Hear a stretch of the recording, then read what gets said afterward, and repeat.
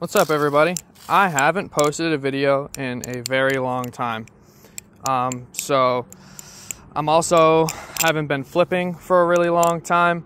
I basically just put knives down. At least I put balisongs down.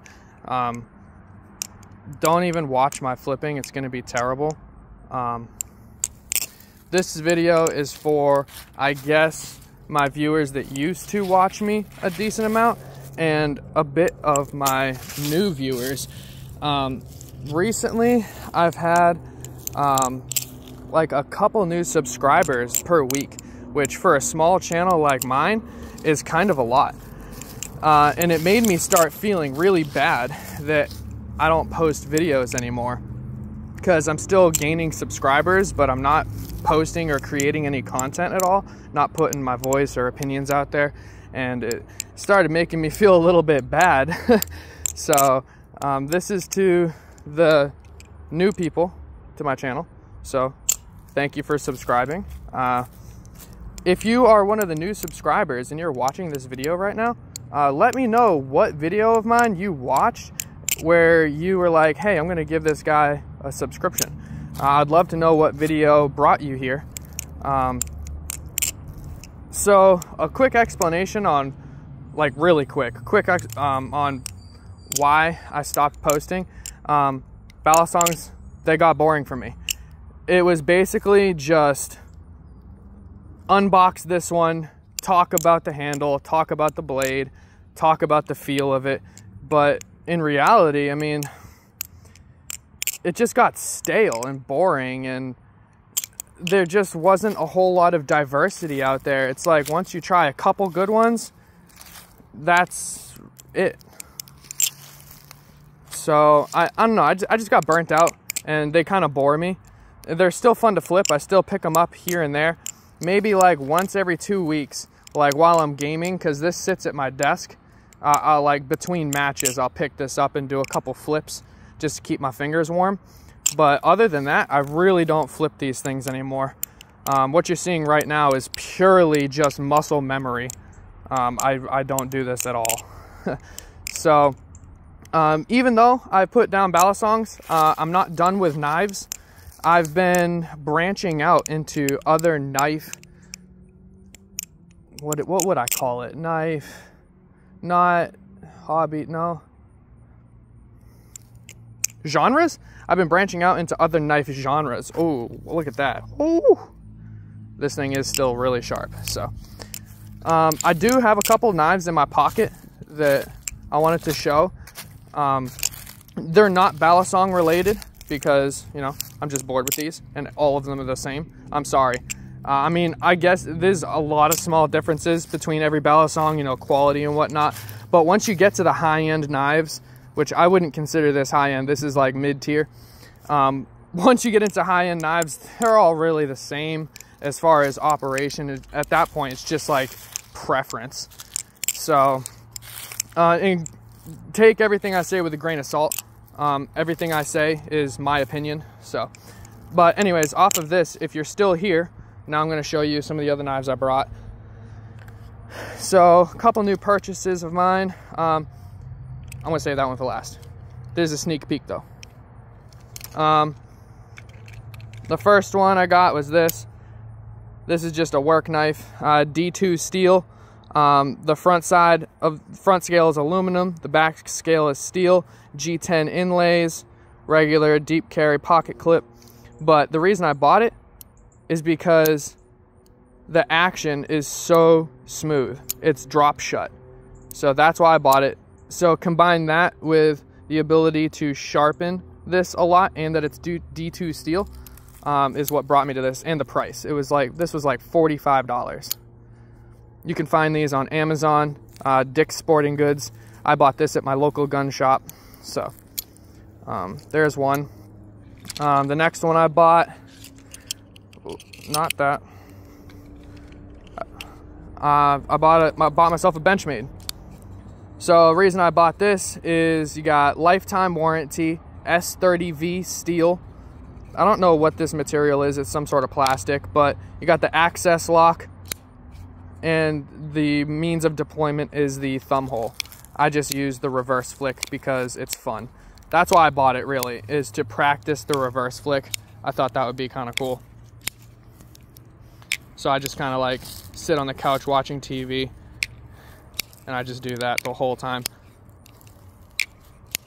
And this has, I don't know if I mentioned it already, I forget, but this is lifetime warranty. So that's another good reason to buy Benchmade. Now these are, you know, a little bit of money for a pocket knife, especially just for a regular folder. I think I got this for like $160. My last one that I have to bring the show is my favorite one. This is the Riyat XO M. So this is a gravity knife. So basically it sits on that pivot and it opens and the blade falls out, and then this piece right here just slides through the track. Now this is full body titanium, G10 inlays, and L-Max steel. Doesn't focus, but it's really cool. I bought it because I love dagger knives, I love high-end knives, and just being able to flick that out is awesome. Does have a pocket clip, but you can, you know, let it drop out and then it locks into place too, and locks closed with this little switch. Switch is good quality, but you can flick it out at like really fast pace. I love this thing. This was, I think, about $280, and then with shipping and everything, it's came out to about $300. But this is my baby right now. But that's kind of what I've been doing instead of messing with Balisongs. I've just been enjoying other knives a little bit more.